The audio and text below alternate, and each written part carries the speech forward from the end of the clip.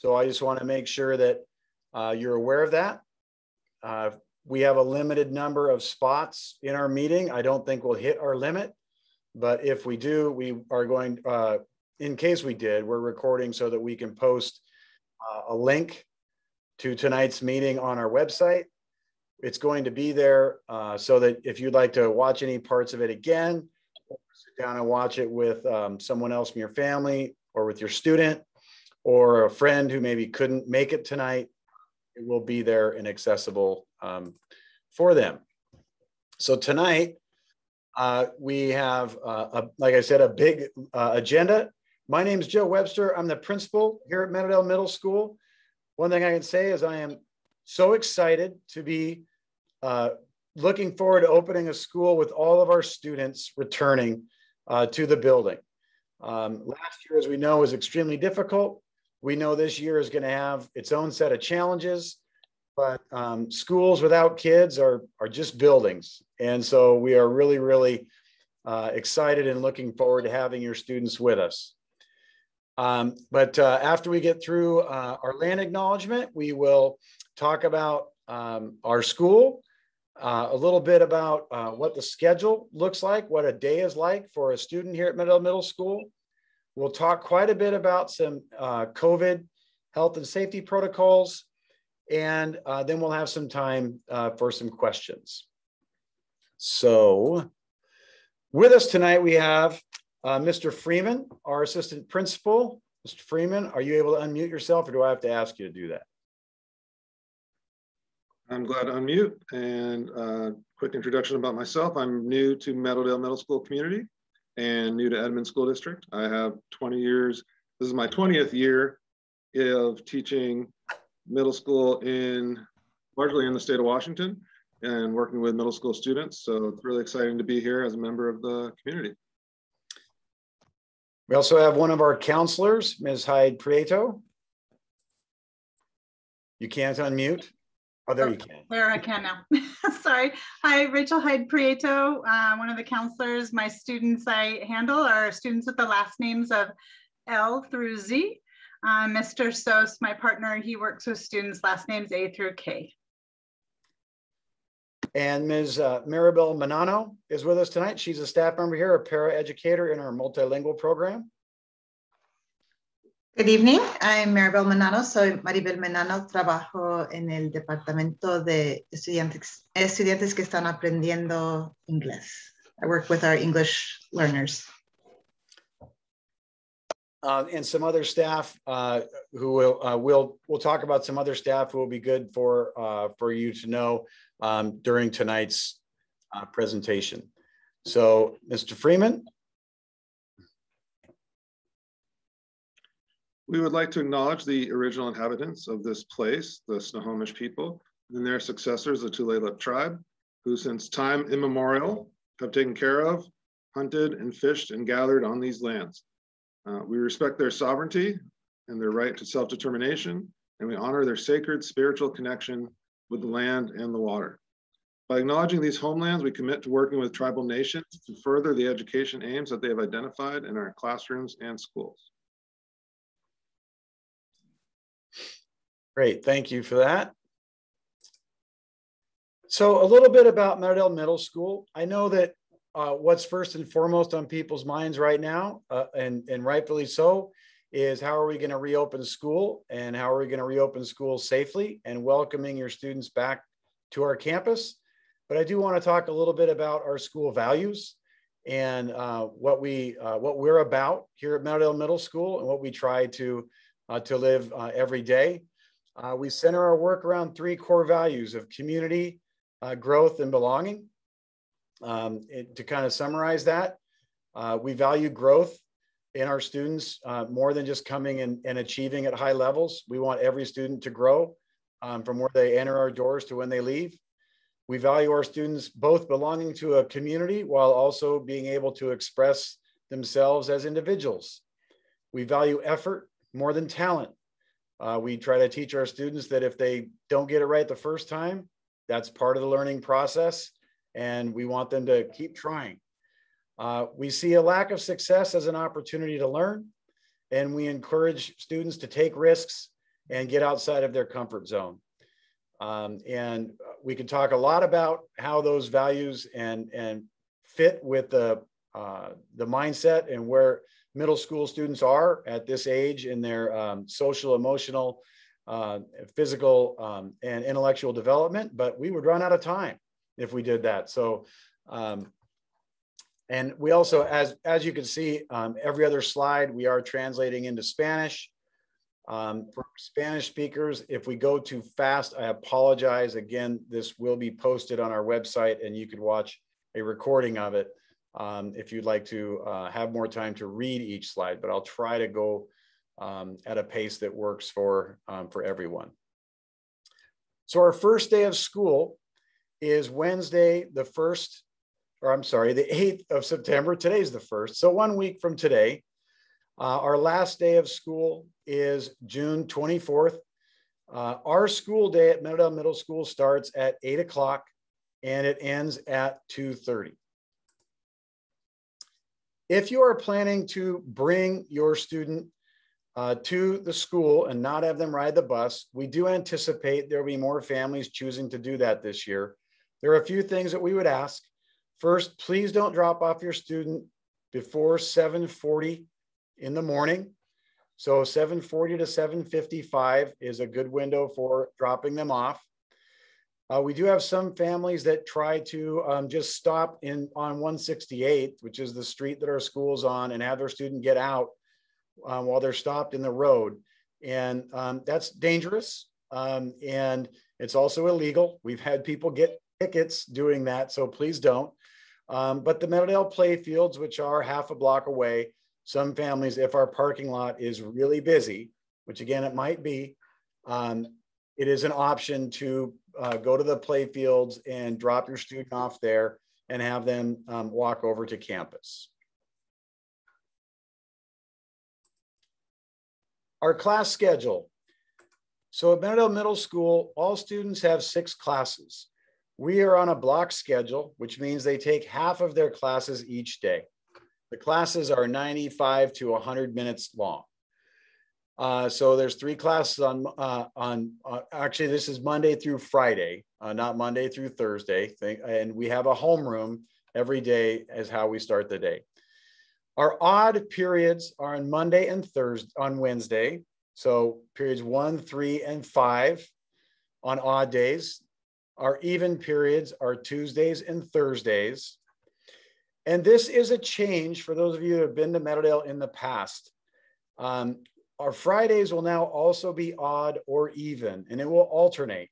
In the past, we had all periods on Fridays. There's a couple reasons for that. The first is that we are running 4 lunches this year, and we're doing that to make sure that we have enough space for students to physically distance and eat safely.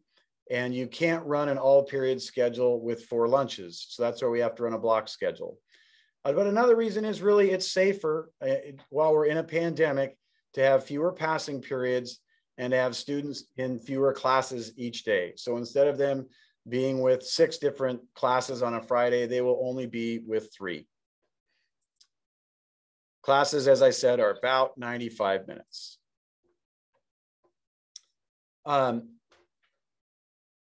I'll leave this here for just a minute. I should go through these a little quicker. I'll get my pace, Monse, I promise.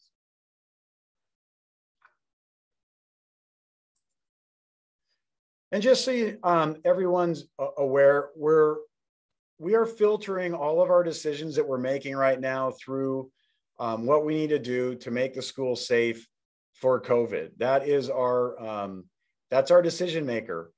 What we've been asked to do by the state of Washington and by the Department of Health is to get all kids back in school in the safest and best way we can. Some situations are better than others, but we're keeping that in mind with all the decisions that we're making.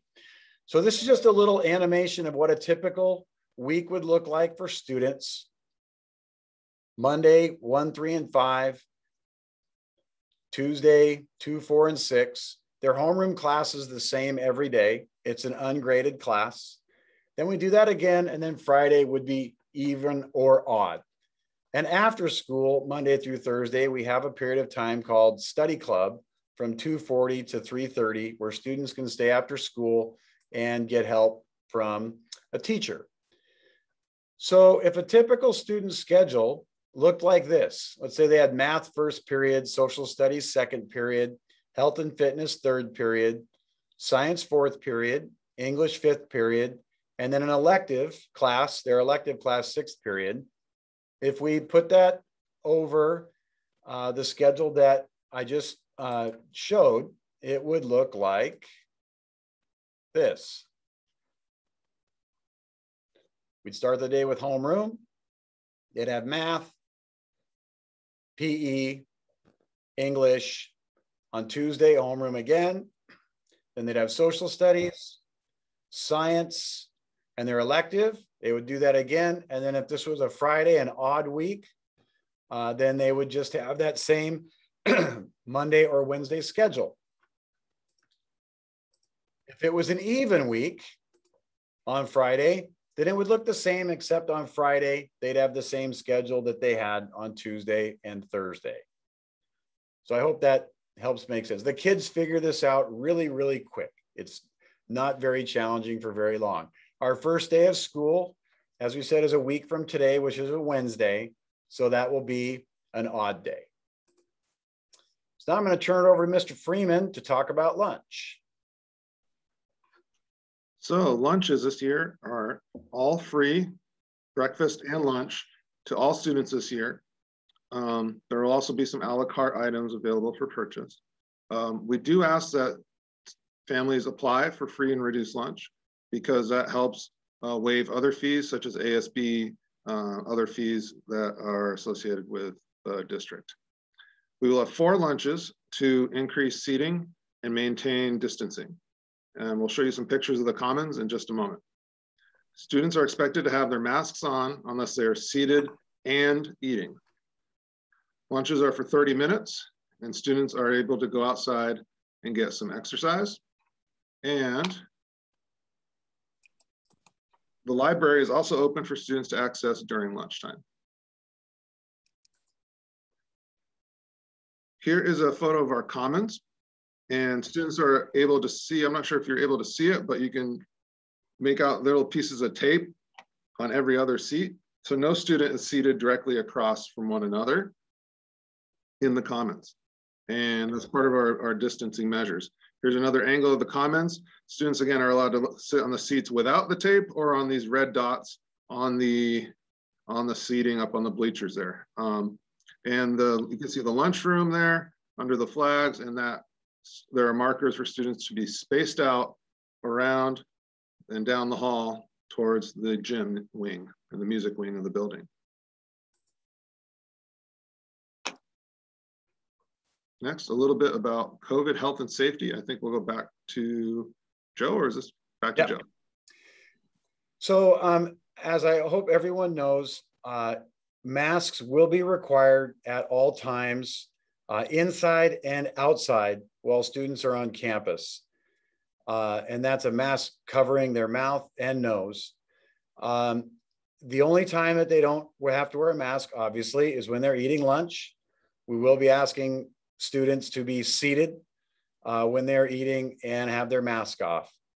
We'll have extra masks here on campus, and it's what we have to do. We know that it's difficult. It's going to be challenging for some students, but it's what we have to do to get them back in school. We also are going to be asking students to maintain some physical distancing. That's going to be really, really challenging. Most of the things that a virus likes are behaviors that middle schoolers exhibit, which is they like to be around each other. They like to be close to each other. They like to gather in large groups. They like to talk really loud. And so we know it's going to be challenging, and we're going to do our best not to be heavy-handed, but to remind students frequently that we need them to keep moving and move rapidly from class to class. Please ask your student how they're feeling in the morning. If they don't feel well, it's okay to keep them home. We expect there'll be more absences this year, just out of an abundance of caution on the part of families. in making sure that students aren't coming to school when they are ill. The Edmonds School District does have a handbook of all of their COVID health and safety protocols. And that's available on our district website. And did we put that in the chat, Mr. Freeman? Okay. So it's also in the chat. If you'd like to go there, you can download that right now if you'd like something more detailed about the health and safety protocols. This is one of our classrooms set up with distancing for 30 students. As you can see, this is a challenging environment. It's very crowded. Our desks are typically grouped together in groups of 3 or 4, and these triangular desks work really well for that. It's great. It facilitates group work, which is appropriate for middle school age learners. Right now, that's more difficult to do, but this is an example of how some classrooms may be set up. We also have set up some classrooms like this and some duos where students can sit near another student if they might do some work in a pair, but they're not sitting directly across from each other. And they are definitely more than 3 feet apart. By the time they're in those chairs, they're actually about 5 or 6 feet apart. And this third configuration is a trio, which again, they're not directly facing each other. And they are about 5 to 6 feet apart once they're in those chairs. The duos and the trios obviously allow for much more floor space and easier movement throughout the room. So I would expect those would be more frequent than the classroom that just has them all, looking like they're in individual rows when your students come to school here. This is a science classroom. This is an example of one of our challenges. These science tables typically have 4 students at them. They won't, they'll only have 2 or 3. We added some other tables to the classrooms, but I think this would be an example of where we are doing the best we can. And we're going to make sure that all of our students are back in school, all of them that want to come back to school, even though and this is why it will be very important for them to be wearing masks in the classroom at all times. Our classrooms also all have hand sanitizer. They all have sanitizing wipes that students will be asked to take and wipe down their desk before class. We have extra masks and other PPE that students or staff might want. So now let's talk about our counselors. So Ms. Hyde Prieto already introduced herself. Mr. Sos is not here tonight. He's our other counselor. Mr. Sos, our counselor for students from A through K. Ms. Hyde Prieto from L through Z. And they are good people to get to know. If your student needs help with their academics, if they're having problems with peers, if they're having a problem with a teacher, if they're having problems at home, any number of things. So we're blessed to have 2 outstanding counselors. Someone else that's good for the community to know is Jackie Julian. Ms. Julian is our student support advocate, and she is here to assist families who are in need of resources. So if they're having housing issues, food insecurity, in need of just some basics, maybe clothing, school supplies, Ms. Julian's here to help those students and those families. So what do you do if you need help? Mr. Freeman? Yes. If your student needs help academically, you're welcome to reach out to your teacher first and foremost. That's the first point of communication.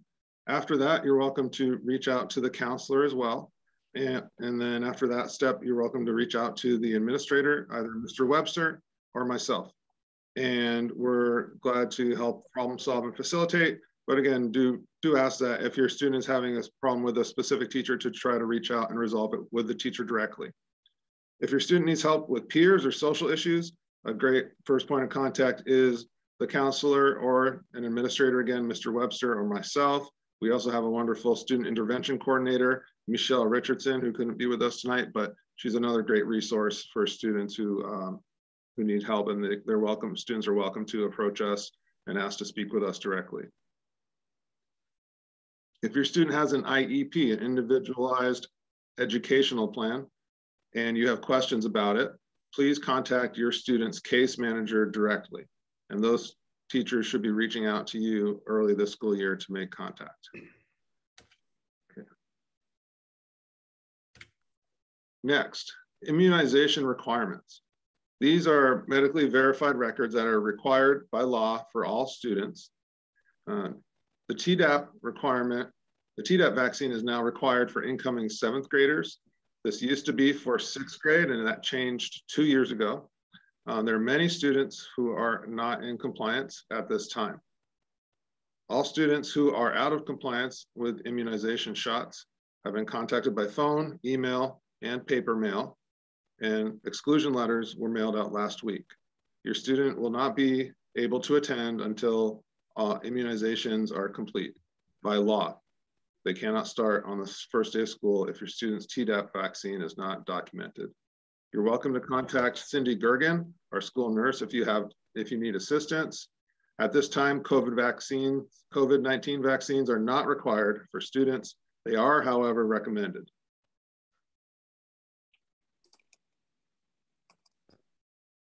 Next, Joe is going to talk about daily health checks, which are not required as well. Joe? Yes, last year, if you recall, if your student came back in April, we had daily health attestations that many of you completed online. You do not have to do that this year. We're very happy about that. I'm sure you are too. But we are again asking you to please, obviously ask your students how they're feeling. And if they're not feeling well, hopefully stay home. Things to look for when you do ask them, obviously a fever at any time would be problematic in coming to school. A cough, you're looking for a cough that's different than typical. So if your student typically has a cough because maybe they have asthma or maybe they have allergies at certain times of year, so it's a typical symptom, then you don't have to consider it to be something to be too concerned about. But if it is something that that isn't typical and it's come up recently, then that might be something worth considering. Shortness of breath or difficulty breathing, obviously that's a problem at any time. Chills, which are a sign of a fever. If they're unusually tired or if they have muscle or body aches. We also can administer a COVID test here at school. We have a drive-by testing capability. So if you are concerned and think maybe your student or anybody in your family might be exhibiting COVID symptoms and you want to get them tested, you can call us or just come to school. We'll have you drive up. We'll test you in the parking lot and we'll have those results back for you within 24 hours. Some other symptoms, a headache that again is not typical, sore throat, sudden loss of taste or smell, if they're congested, nausea or vomiting, diarrhea. So any of those things could be signs of COVID. I know that's a long list, and they're also signs of a lot of other things like the common cold or just being tired, not getting enough sleep, or having the flu, which we also wouldn't want them here if they had the flu. But we just really want to take a better safe than sorry approach. We will be routinely cleaning and disinfecting classrooms every night throughout the day, and especially spaces like restrooms that have a greater chance of contamination. We have great ventilation in our system. We're really fortunate. We're in our school. Our school's 10 years old. So it's a new building. And so our ventilation system pushes a lot of air. On top of that, our classrooms is a little picture of one of our rooms. We have ceiling fans in almost all of our classrooms, not the science classrooms because they have their own ventilation systems. So we've asked our teachers to, crack their windows open, keep those ceiling fans turning. If possible, have their interior door open as well so that we're constantly moving air throughout the building. Hand hygiene is really important. So remind your students, wash their hands. We're going to ask them to wash their hands frequently. Well, as I mentioned, we have hand sanitizer throughout the school. I know that Some students, hand sanitizer can be a challenge because maybe they have dry skin, and so soap and water works better for them, and that's fine. We have sinks in all of our learning centers restrooms throughout all over the building that students can use. Proper mask wearing. We're going to watch a short video that the district's asked us to show you about how to wear a mask. So let's let this load. And I have a feeling I'm going to have to reshare my screen.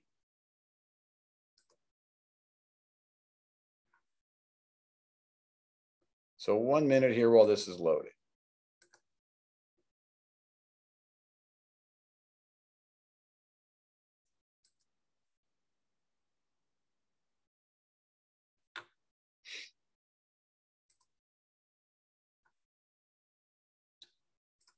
Okay.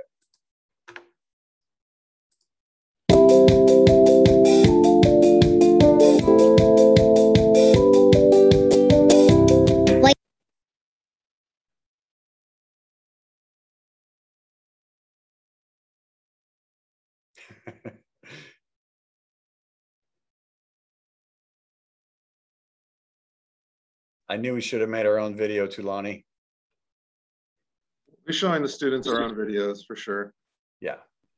Probably too many people trying to watch it at the same time. Yeah. Well, we're going to turn that part off, and we'll so we will go back to sharing the slideshow. We're going to talk to students a lot about why it's important to wear a mask, how to wear it properly. I know most of them probably know how, but I think it's really important for them to know why, especially in a school with 720 students. It's going to be important that we're all wearing masks. We have limited access right now to our school. Schools are closed to anybody who is not a student or district staff. Our campuses are closed to, unfortunately, family and community volunteers during the school day. Our school office is open. So if you do have some business you'd like to take care of, or a question or a need, you can come to our office and we can help you there. But unfortunately, we can't allow siblings or parents in the rest of the building at this time. Also, students will be asked to bring their Chromebook home every day. And this is for a very practical reason. In the event that maybe the next day they don't feel well and they end up having to stay home for a few days, they would still have access to coursework on Canvas, or be able to email their teacher and still be able to do some schoolwork. If they are at home, just like any other time our students are sick, we will be sending home schoolwork. And we do, if you would like to look at the attendance policy, you can see that on our school district's website. If for some reason our entire school was asked to close, I really hope that doesn't happen, then we would revert to remote learning. So that's why we would want students to take their Chromebooks home every day. But although we can't allow parents on campus yet, we still need parents for our parent club. And our parent club at Meadowdale Middle School is not the same as an elementary school PTA. So if any of you have post-traumatic stress from elementary school PTA, it's not the same. Really what it is it's a coordination of volunteers and oversight of maybe some small fundraisers or distribution of classroom grants. So we have a parent club board. We're looking to get some more members on that board. If you are interested, please send me an email or call me, and I will invite you to our next parent club board meeting. Showing interest does not mean that you're making a commitment. It just means you might be interested. And so, but we've always had a really strong parent club here at Meadowdale Middle. They've been amazing in volunteering for school events and supporting our students and our staff. And we know this is another challenge this year, but we also know that we will still have a role for our parents in our school, even though it'll be a little bit more difficult than it has been in the past. Mr. Freeman.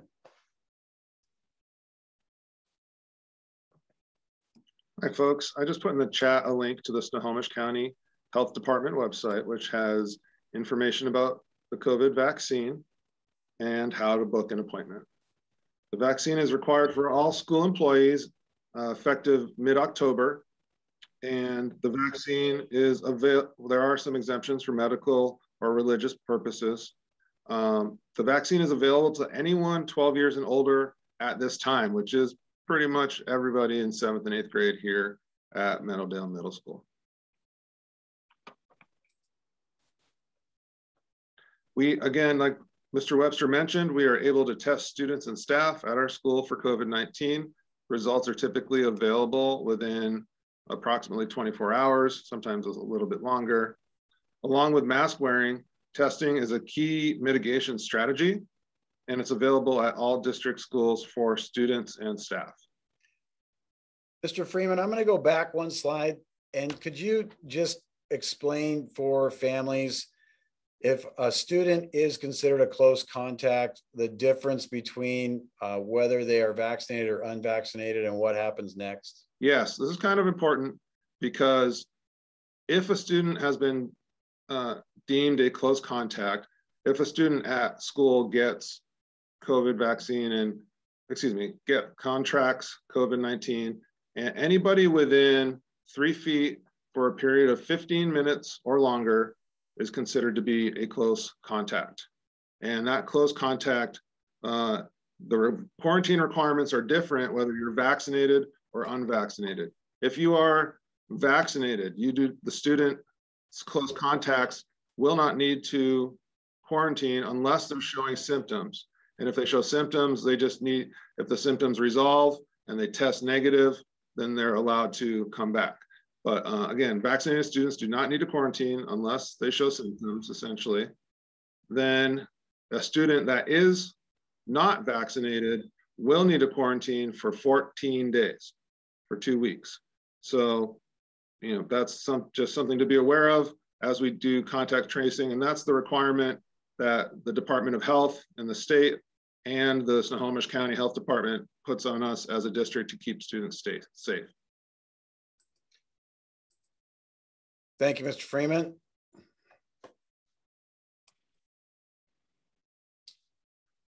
Performing arts. At this time, we do have band, we do have orchestra, we do have choir. They will be wearing different masks during if they're singing or playing an instrument with their mouth. But those courses are available, and they also have some other strategies they'll be using in those spaces to minimize risks for those students. We also, every year at Meadowdale Middle, we try to have a school musical. Last year, obviously, we did not have one, but we are hoping to have another one this year. So if your student is interested in the performing arts, in plays and musicals and that kind of thing, we are hoping to do that right now. We're just waiting to make sure that we would have a space to do it in safely, and that we would be allowed to do that. Usually our musical would occur sometime in February, late January, early February. So that does give us some time to see if we can do that. Mr. Freeman, you want to talk about sports? Yeah, athletics. I just put in the chat a link to the district athletics update, and what that lets us know. That one did not work, unfortunately. I'll do because I forgot the colon. Did I forget a colon? No, I had one in there. All right, I'll fix it really quickly. There we go. So the athletics update now works.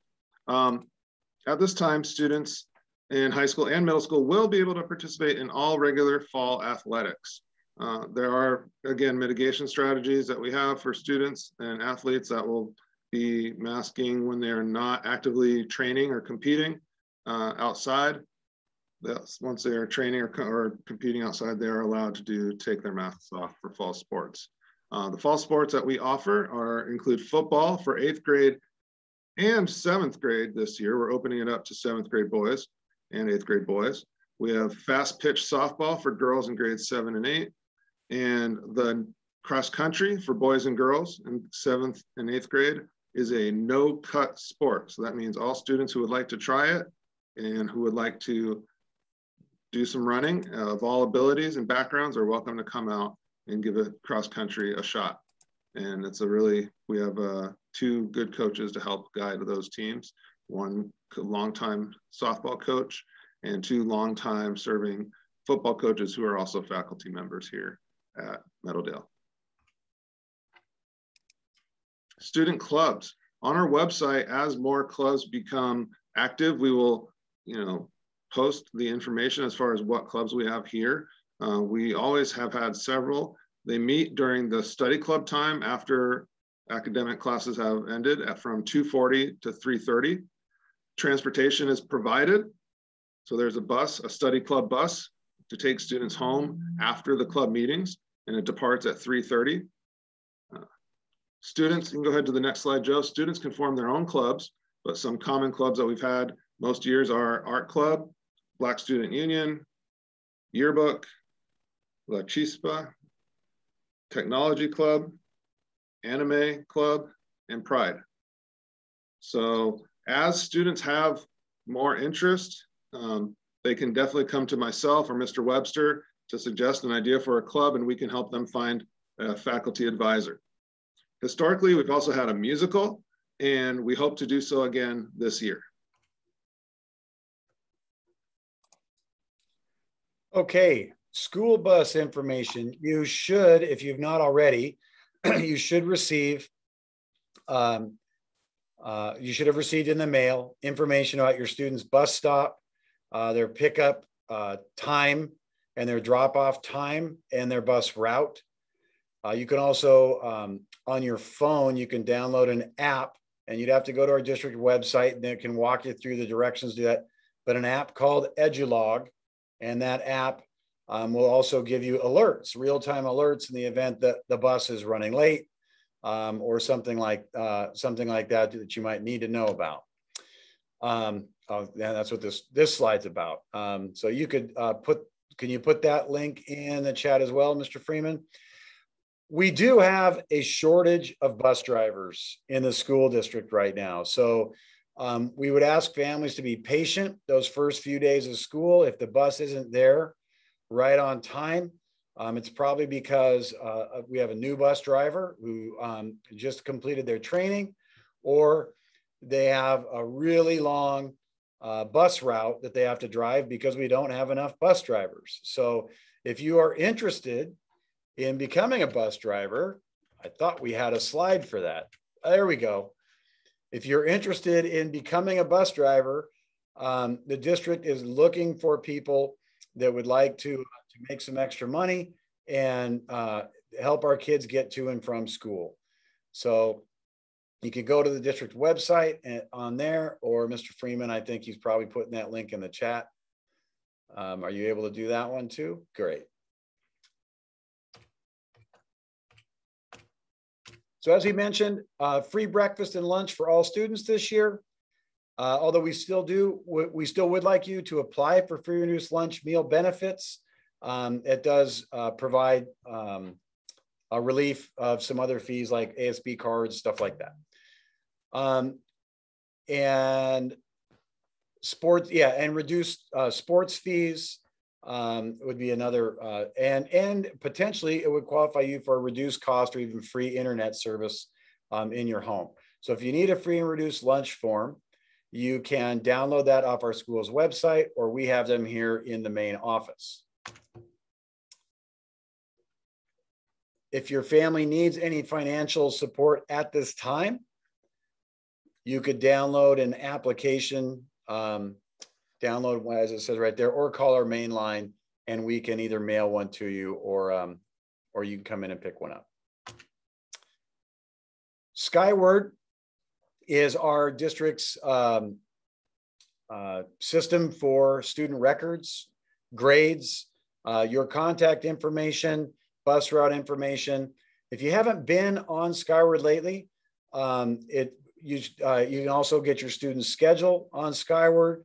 I believe those will go active tomorrow or Friday.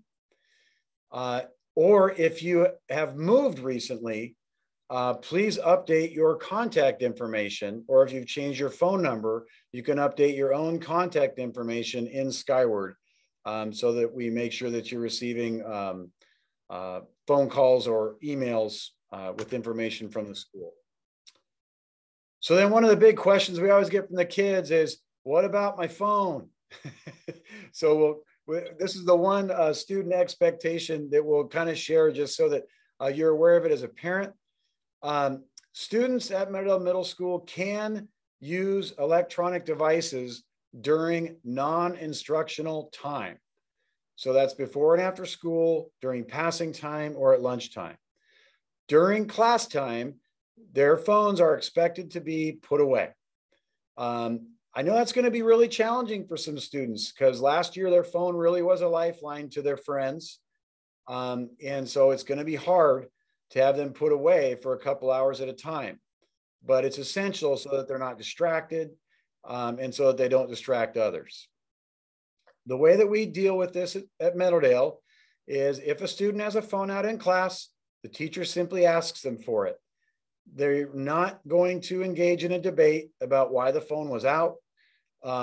So just please coach your student. If that happens, just hand it over. The teacher will bring it down to the main office and will return it to the student at the end of the day. It will be locked up and safe. If it happens a second time, then we will ask a parent to come to school and pick the phone up. And this doesn't mean 2 times in the same class. This means 2 times. So it's really, really important that you have this conversation with your student. We don't want to outlaw cell phones or anything like that. We do think it's part of our job to teach students how to use these phones appropriately. You know, we're, as adults, quite often we're in meetings and it's not appropriate for us to have our phones out. And it's good for our students to start learning that there are times where they just need to be able to put them away and focus on the task at hand. There we go. And there it is in Spanish. I'll come back to that. Now it's time for some questions. If you go to the breakout room feature at the bottom of the screen, it allows you to choose, I believe, Tulani, you want to verify for me that that's set up right? There should be a... I can't. I see something different because I'm a host. Okay. I see create breakout rooms. Let's see. I can say let participants choose. Let me see. I think I need, yeah, I'll set up. I think it must not have saved it from earlier. So anyone that is not, does not want to ask questions or talk in Spanish, Ms. Manano and Ms. Healy are going to go into the Spanish breakout room so that they can speak to you there in Spanish. Everybody else can stay here in the main room. And if you have a question, if you could do what Ms. Poblano is doing right there, she raised her hand, then I will unmute you and you can ask your question and we'll do our best to answer. Esther.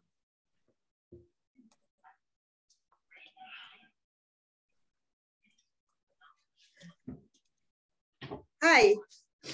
Hi. This is Esther. My question is, so because Karen, she's back to school, but I think she needs the vaccine, but I get the appointment, but it's after school, like Thursday night. Is this for the COVID vaccine? I don't know, sure. I think it's probably a question best answered by Nurse Cindy because she has access to all those records, and I'll put her email in the chat and she can tell you whether if it's the Tdap or the other vaccines, what's required. Oh, okay. So I'll put Nurse Cindy's email in our chat right now, and it's Cindy Gergen. She's super nice, super helpful, and she'll know everything and I'll put her phone number as well in the chat. Okay. All right. Thank you. You're welcome. Tim. Are hats allowed inside? Hats, yeah. You can wear, hats are very similar to cell phones, hats and hoods. You can wear hats and hoods in the hallways during passing time at lunchtime. When you go into the classroom though, your teacher will probably ask you to remove your hat. They will definitely ask you to remove your hood, but you can wear them at school when you're not in class. Oh, okay. All right. Good question. Thank you, Tim. Ms. Gill. Sorry, I have to ask everyone to unmute. So there we go. Hi, thank you Hi. so much for a very detailed information and presentation. Could you please talk about the sports, because I got a separate email regarding soccer, football that is only meant for 8th graders, as my son is not enrolled in. So I would like to know, is it compulsory or it's still room available to enroll him? Yeah, Oh, yes. yeah. I'll be glad to answer that. We still have plenty of spots on the football team. Traditionally, it's only been for 8th grade boys, but this year we're opening it up to 7th grade and 8th grade boys. If there's a ton of interest, they may possibly make cuts, but traditionally it's been a team of upwards over 30 participants, approaching 40. The other sports offered again are this season are cross country and fast pitch. So it's not compulsory. It's not mandatory. It's American football. It's American football. We do have boys and girls soccer that's offered in the next season, which starts up in November, like mid-November or early November. And then we also have wrestling, girls basketball, track and field. Yeah. And So, I believe those are later in the spring. And volleyball. Yeah, if he's not interested this like month for the soccer ball for the American, so I mean, what is open for him to play as a sport? Yeah, we also have basketball, boys basketball and girls basketball. Okay. We have soccer, boys and girls, wrestling for boys, and possibly girls if there's interest, in track and field. Thank you very much. And we will communicate out well before each new season what sports are going to be coming and how to sign up. Alyssa. Hi, I heard that there's no AP, advanced English for 8th grade. Can you tell me why and what the classes will look like because of that? Yes, so 8th graders will all take English, and they'll all have 8th grade English. Our honors English program in the past has been heavily dependent.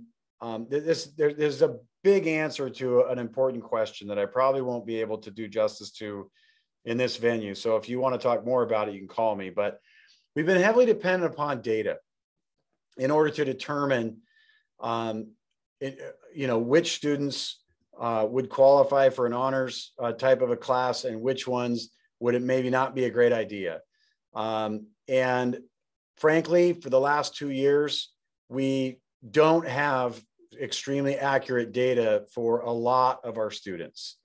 And so separating them based upon the data that we do have, we just feel would honestly be borderline unethical. Also, just from a class count perspective, when we did sit down and look at those students who had requested honors, we realized that our classes were going to be very unbalanced. And again, as I mentioned earlier, my first filter right now is the pandemic and making sure that our classrooms are safe for all of our students. And so having 35 students in a room and 25 in another, because we offer honors English, I'm not going to do it. And because the safety of the kids is more important than that. So that's, that's the short answer. But if you'd like to talk more about it, I'd be happy to talk with you about it on the phone, or if you want to stop by school. Does that answer your question? Sort of. Okay. Thank you, though. I appreciate it. Okay. Ms. Roberts. I'm curious about the musical and or drama club. I didn't see it listed as a club. That's something my daughter's interested in. And you talked about the musical, but is that musical only, announced to choir students, or is it a school-wide thing where they can do set design and costume design and? Yep, it's open to all students. We have auditions usually in early November. Some students want to perform in it. Some, like you mentioned, want to help design sets or do costumes or do makeup or help with lighting. So there's a lot of different roles involved in that. It's a really big undertaking. And we really, really hope we'll be able to do it again. Of course, it's one of those things that's, at risk right now. So we hope things improve. But yes, you do not have to be in choir to be in the musical. And if somebody wanted to start a drama club, has that been done in the past? Yeah, we've had a drama club in the past. It's been a little while because I think the musical kind of, catered to kids that would have wanted to be in a drama club. But if people wanted to do some kind of, improv club or something like that, we've had things like that in the past as well. So if students had an interest there, they could just come to Mr. Freeman or I, and we could try to hook them up with a staff member to help with that. Okay, and one other quick question, and this is logistics, I guess. If you are already part of the Edmond School District and your student was a 6th grader last year, Skyward all just transfers to the middle school? Is there anything that we need to do? Nope, you should be able to sign in using the credentials that you had before. Okay, thank you. You bet. Courtney. All right, hi. First of all, thank you for keeping the student safety as the priority and all the work that y'all have done around that. So just wanted to say a big thank you for that, for all the staff. I had 2 questions. The first is, what about student planners? They've been provided by the school in the primary level, or are we to maybe find one that works for our student?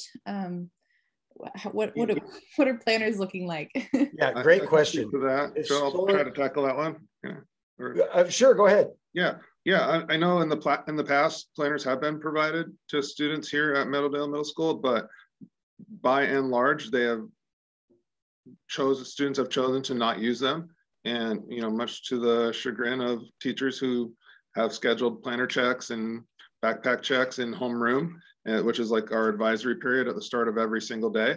I think we'll still have those kind of backpack checks and organizational checks in homeroom, or no, we will rather. And it's just a question of, an intervention or something that works for kids. If it's seems to be useful, or if it's in a something like a 504, if there's a plan for your student to have a planner, we'll certainly provide one. But it's certainly something that you might want to discuss with your student about what works best for them. And then also possibly reaching out to the homeroom teacher to coordinate if that's something that you're using with your student and you'd like them to use. And so what we're finding, I'm sorry, but what we're finding is a lot of students are like a lot of adults. They've moved on to using electronic forms of organization. Something that was really underutilized last year that we're going to really ask our kids to use is the calendar that they have in Canvas. If their students assign them something in Canvas, it populates that calendar automatically. And it can keep track of everything for them, much in the same way that, we have our calendars, on our phone and appointments and things to do. Students also sometimes use their phone to stay organized. So if a student would like a paper planner, I strongly encourage you to get them one, because I know that there are still many of us as adults who still like to have that paper planner as well. We just found that buying, 800 or 900 of them and handing them to the students, of which, probably more than half didn't really use them very effectively, was not a great use of our resources. Okay, thank you. And the second question is students who are allowed to carry inhalers for asthma, are they allowed to carry on person as needed? Yes. Okay. All right, thank you so much. You're welcome. And they would just need to make sure, again, that their medical forms have transferred over from elementary school, and that goes to nurse. That'd be a question to inform Nurse Cindy about, and her contact info is still in the chat there. Okay, great. Hi, Sarah. Hi, I have a couple questions. The first is about lockers. Are students using lockers this year? Is there any attempt to like space them out so that they're distanced? And sorry, I forgot the second one. I'll tackle the first one. We don't have student lockers. Our students carry what they need with them in their backpack. We do have a limited number of lockers for students who maybe for medical reason or something like that might really need a locker. We can issue them to a limited number of students. And we also have a few lockers for students to access during their sports season. So for example, if they were playing basketball, they could put their basketball shoes and shorts and all that in a locker during the day. They don't have to carry them around with them. But our students, other than that, carry their belongings with them in a backpack. And then my other question was, will students be allowed to eat lunch outside? We don't eat outside, but as soon as they're done eating, they can go outside. Is there anything we could do to change that? Can we like certain students allowed outside? Like I'm not really comfortable with my kid eating indoors with a bunch of people. Yeah, and that's why we're having 4 lunches. We've traditionally run 2. Our lunchroom is a very, very large space with a 30-foot high ceiling. And we have doors to the outside there that, you know, will most likely on a nice day will be open. But when the weather changes, eating outside is not very practical. And so that's why we've gone to more lunches. I think what kids are going to find is that there's plenty of space and they can stay spread out. You know, when we get school started and we think that we need more space, outside is an option. But right now, we're trying to keep our students and their lunches indoors.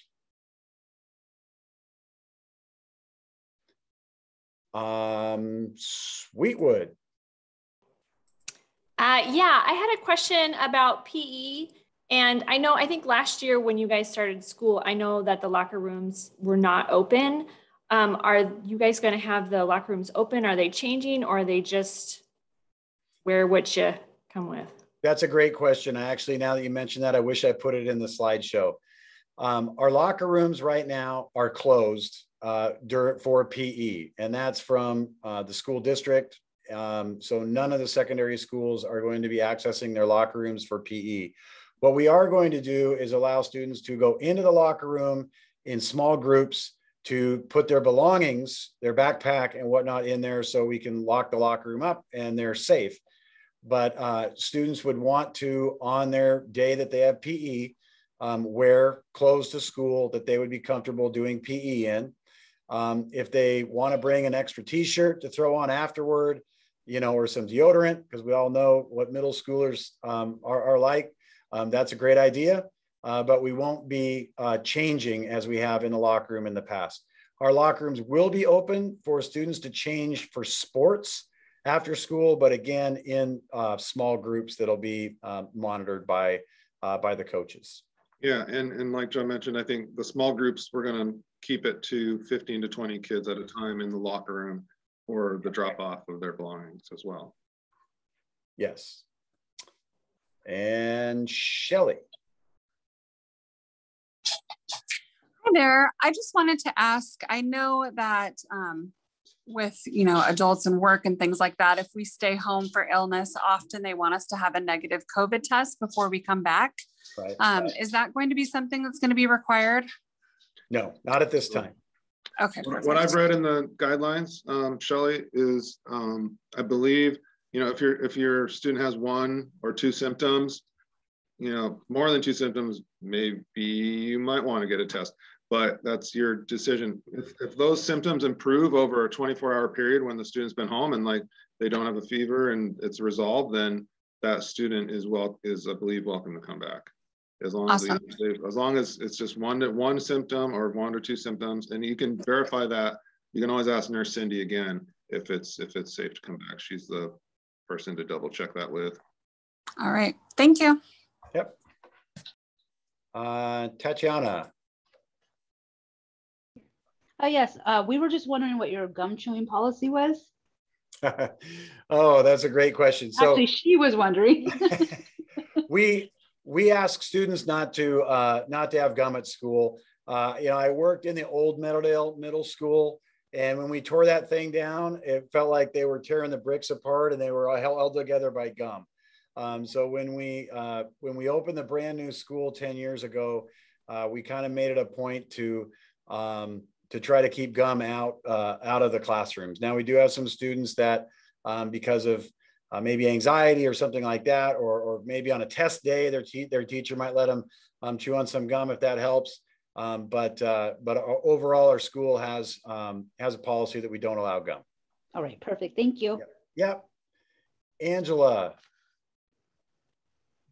Hi there. My question is, and I know it sounds pretty negligent on my part, but I apologize.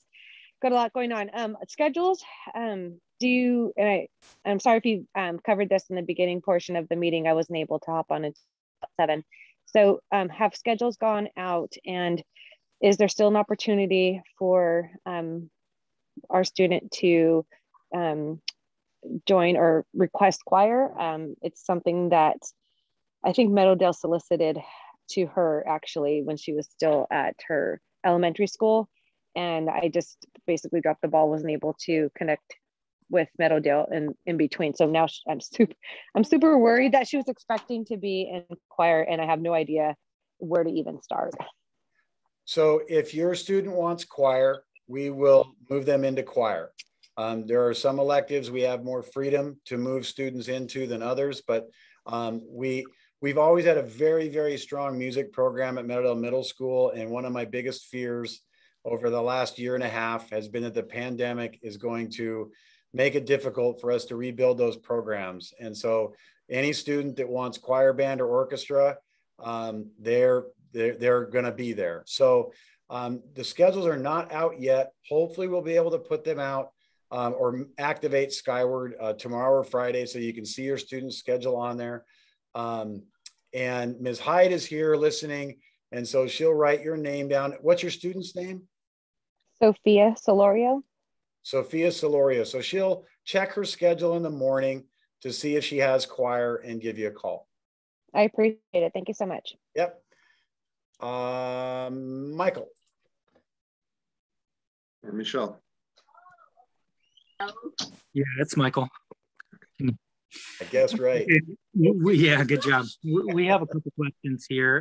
The first, can you talk a bit about how the first day or two is going to go with finding classrooms and navigating the schedule? Yes.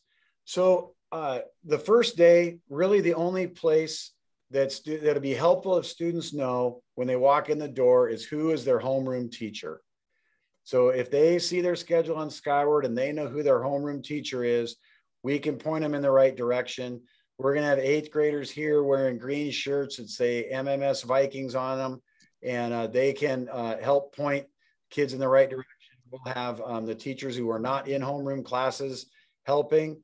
If they don't know their homeroom teacher, we'll have lists. They'll just tell us their name. We'll tell them where to go. Their homeroom teacher will then have a paper copy of their schedule with a map on the back. And one of the first things they'll do is they'll all go through the process of identifying where all of their classes are in the building. And what I would tell every 7th grader is, if you don't know where to go, that's perfectly normal. And we will help you find wherever you need to go. So don't stress out about it. We're not going to worry about it if you're, a little bit late to a class because you're trying to find your way around. That happens every year. So that won't be a problem. Okay. Yeah, thank you. And I guess the second question then is around dress code and I guess what's considered appropriate and inappropriate. Our dress code is pretty basic.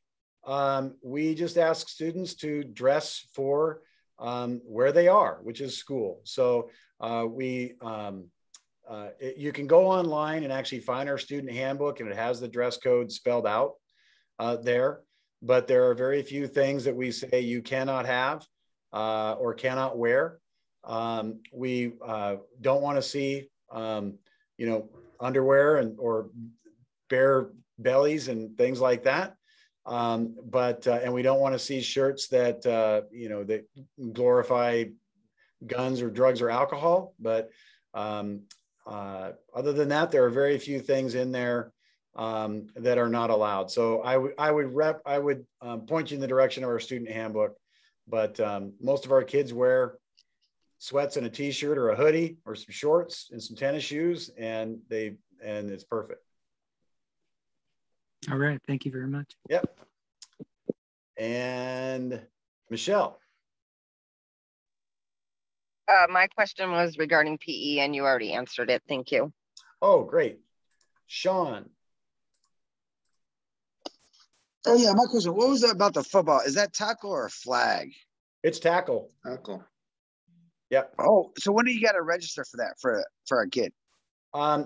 It would be right now. You can go again on our website, go to activities and athletics, and you can fill out paperwork online there. They do need a physical exam within the last 2 years. So I would recommend, if they don't have a physical exam in the last 2 years, they get one right away, because everybody's going to be trying to do it at the same time. And we know what the healthcare system looks like right now. And then there's also a COVID waiver that you can either download off our website, or you can pick one up here in the office.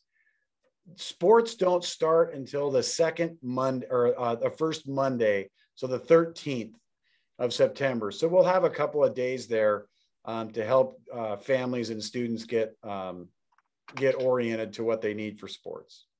And also for the football, are you guys allowing for like assistant coaches to help, or parents that have been coaching to help coach? Not at this time. You have to be, there's a process that you have to go through to be what's called an extra help coach or a volunteer coach. And that would make you a district employee. And right now, our school district is just really trying to reduce the number of interactions that our students have with others. And so they're not allowing volunteers at this time, unfortunately. All right. Thank you so much. You bet. And a note on the COVID waiver, we're going to try to get that added to our athletics website soon, like tomorrow soon.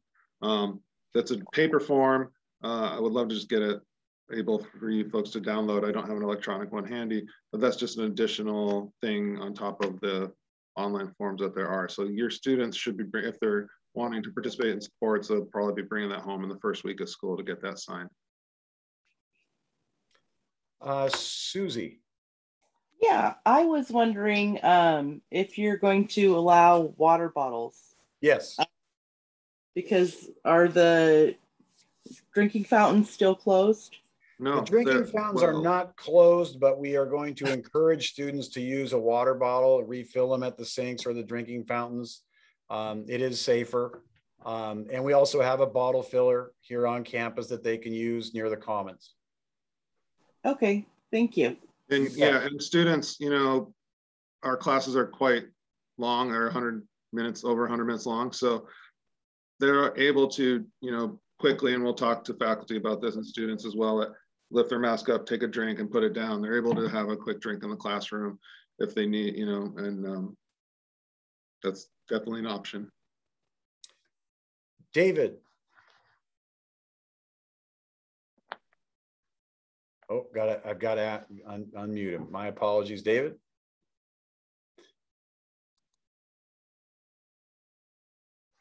We go. Okay, we'll go on to Mariah.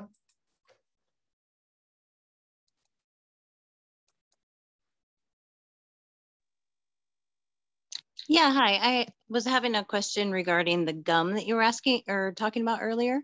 Yes.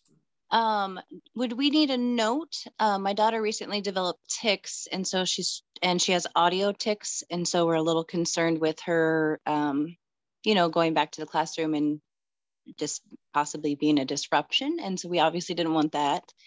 So I'm just curious if we needed like a note or something that might help with that. If you could send us something like that, that'd be great, so we can let the teachers know. You know, with this, things like gum, there's always an exception to every rule. And so, yeah, just send something like that for us to distribute to the teachers, and that'd be really helpful. Perfect. Thank you so much. Yeah. Ms. Thera. Hi. Did I say your name right? Yeah. Yes, sorry, I couldn't remember whether you did or not. Thera, yes, it is. I was wondering about you mentioned masks for like band and choir. Are there like specialty masks that you guys are providing? Will we need to purchase? Okay. We'll provide them, and some of them are cloth, and so we will wash them. And we have enough to go for a few days, and then sanitize them and redistribute them.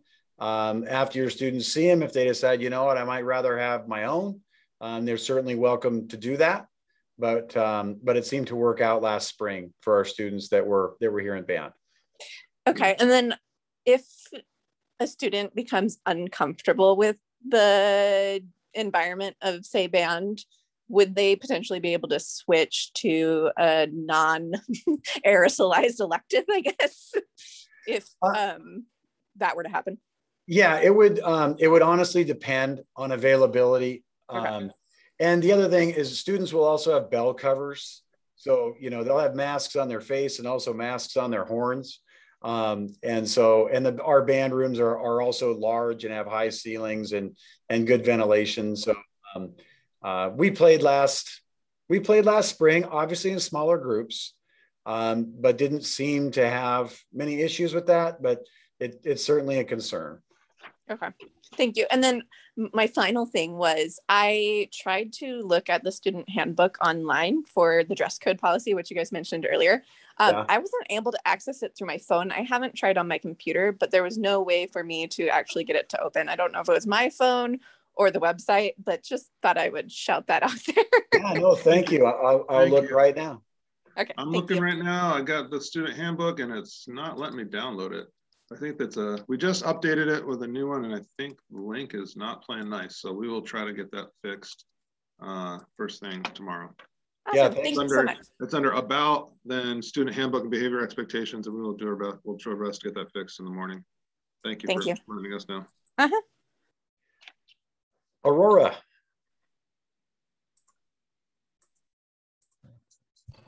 You hear me? Yes. Okay, sorry, thank you. And I appreciate it for all the information they give it us. And so thank you so much. And my question is, my son, he got a start for 7th grade. And I don't know if I go switch a Chromebook or when they can do it, or he go keep it the old one. So that's my question. Good question. Yes. So students, if they were in the Edmonds School District last year, should have their Chromebook still from last year. Have them bring that with them on the first day of school. That will be their Chromebook for the start of school. We will be swapping out several Chromebooks, but it'll probably take us a few weeks, if not into October, to get that done. So in the meantime, their Chromebook they have now. And now if there's a problem with their Chromebook, we have a Chromebook tech here on campus who can give them a loaner for a day or even longer if it's needed, because we do want them to all have a working device. All right, perfect. Thank you so much. You're welcome. Tatiana. Yes, I was trying to look up the handbook also on the dress code. We were wondering about tank tops. Tank tops are okay. Okay, just spaghetti strap or the regular? Tank. We don't walk around checking out strap width. Okay, she was really consistent on that one. Yeah. No, I know a lot of elementary schools, that is an issue that they do care about that. We don't.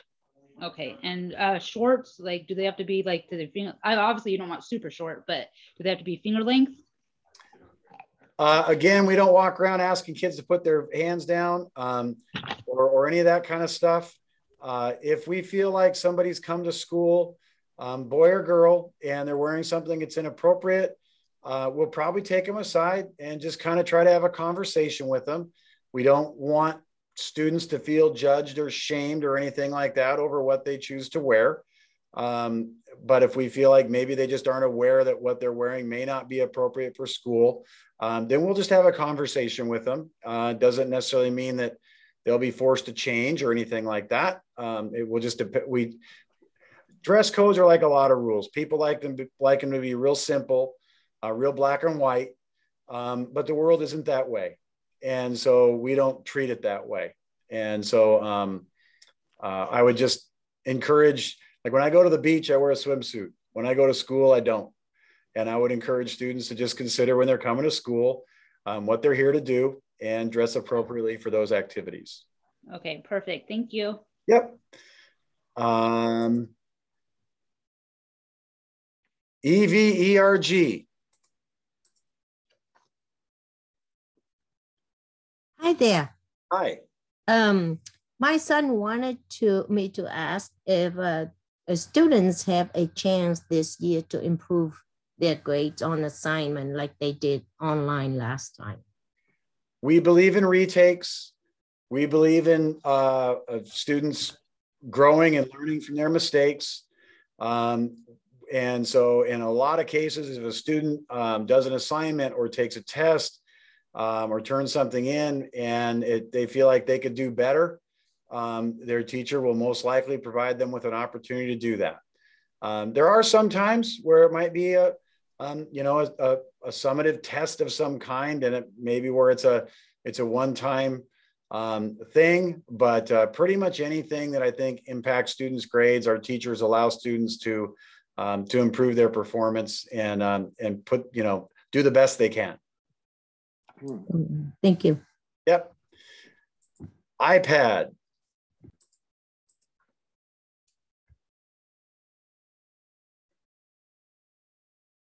I don't know, Mr. iPad. There, try again. iPad, there we go. Yeah, it's allowed student to bring the pepper spray to school. Bring what to school? Pepper spray? No.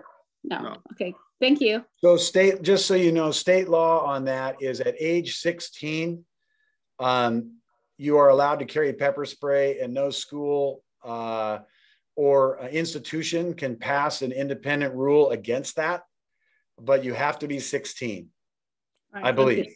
Yeah. And Michael. Yeah, hi there. So question about the Chromebook. My daughter used a personal Chromebook during the pandemic and was never issued a Edmonds School District Chromebook. So, and I've contacted the office and didn't get a call back. So how do I proceed with getting her one now that she's returning to school? Yeah, first I apologize if you called and didn't get a call back. On the first day of school, when your daughter goes into homeroom, one of the first questions that they're going to be asked is, do you have a Chromebook? And if you don't, then we're going to have them, we're going to let our Chromebook tech know. We're not going to have a whole bunch of stuff happening, right away, where if they don't have a Chromebook, oh my gosh, I'm missing out on this. So we'll make sure that our students have a working Chromebook before they're assigned anything or asked to do anything with it.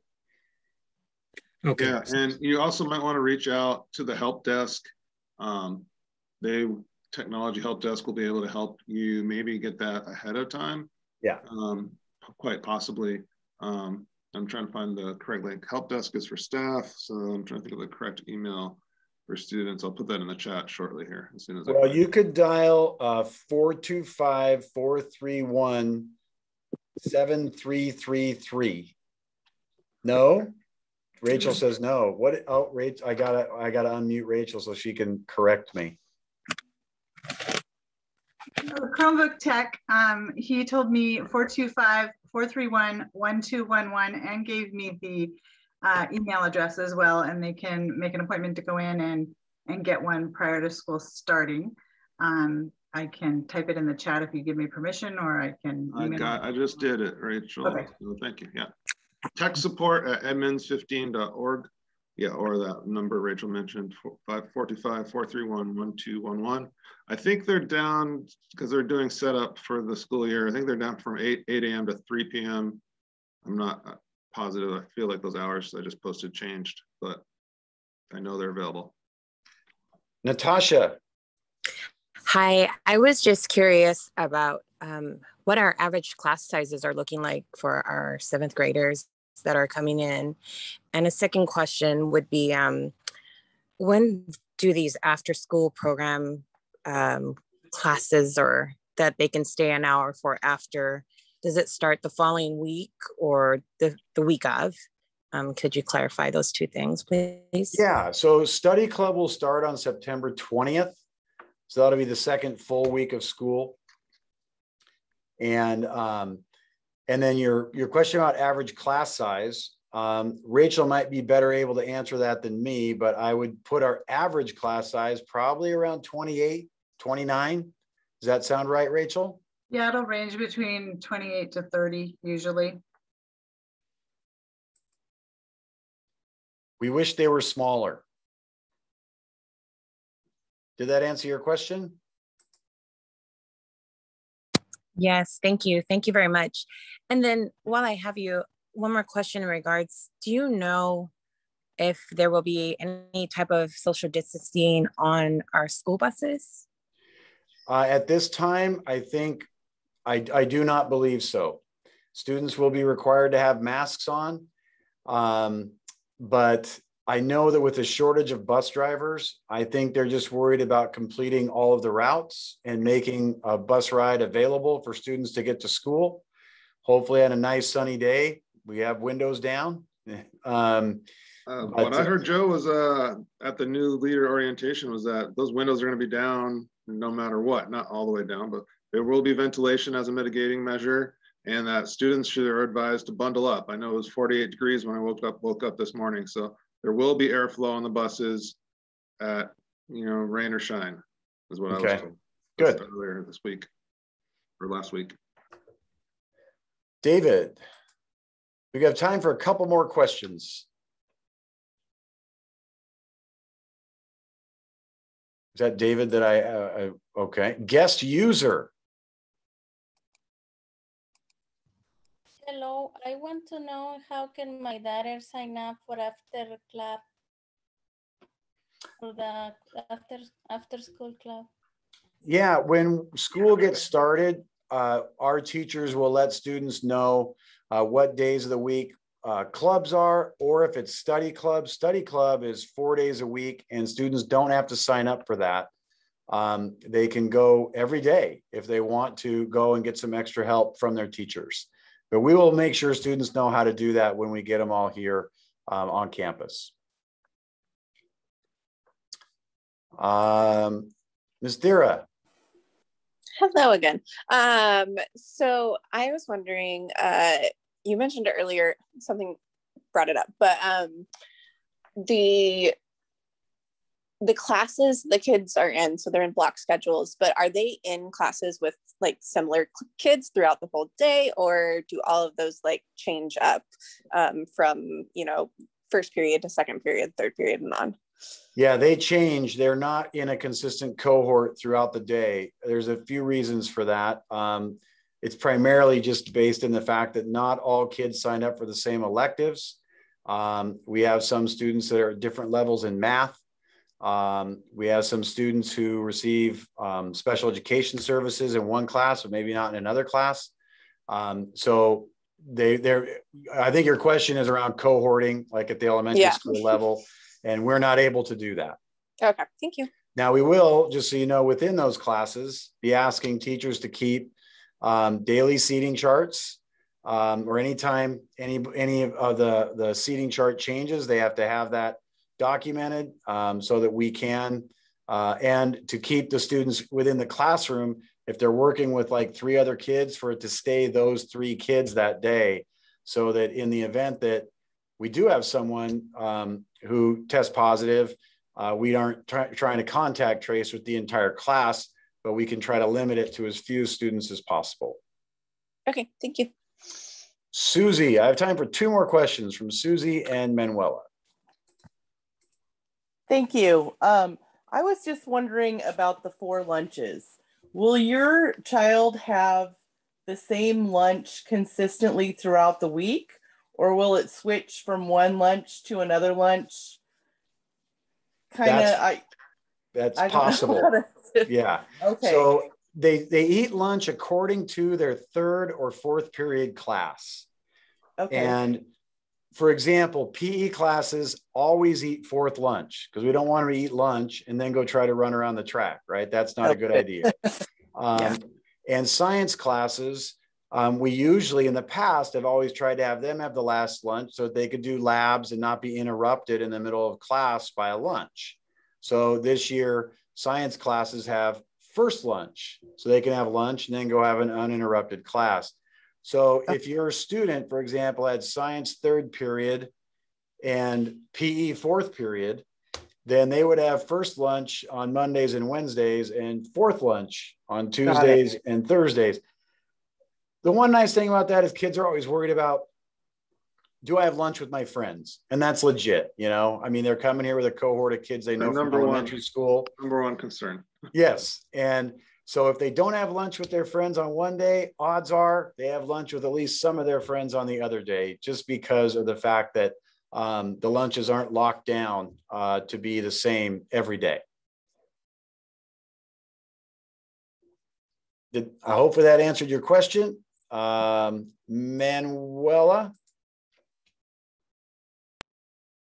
Thank you, Mr. Webster.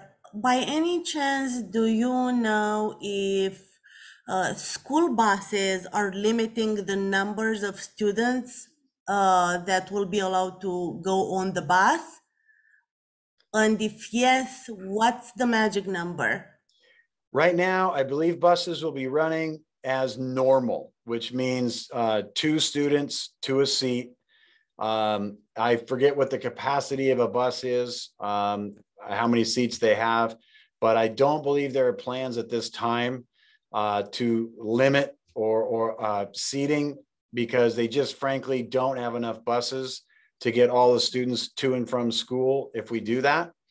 That's one of the reasons why I do anticipate that a lot more parents will probably choose to self-transport, at least for a little while here, and maybe that will create some space on the buses. But I share your concern. I have a 10th grader, and I will be driving him to school every day because I really don't want him riding a school bus. Yes, that's my guy. I'm still debating on that. She is vaccinated, but still I don't feel comfortable with Delta variant. It's too much. Yeah. Thank you so much for taking my question. I appreciate that. You bet. Well, I want to thank everybody. I know we said we'd try to be done by 7:30, and in typical Meadowdale fashion, we're getting done at 8.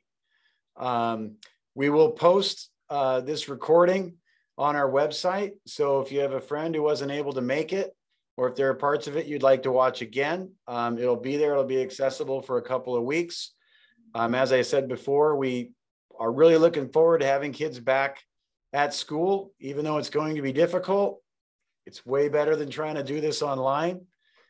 So thank you for coming, and we really appreciate your questions, and hope that we were able to put you at least a little bit at ease about the start of the school year. Tulani, anything? Oh, that's it. Really looking forward to working with your students this year, and please reach out to us, Mr. Webster, myself, the counselors, and individual teachers if you have questions as the year continues on. Thank you to our interpreters. Thank you, Ms. Hyde. Thank you, Ms. Maribel. And everybody have a great evening and a great Labor Day weekend. Night.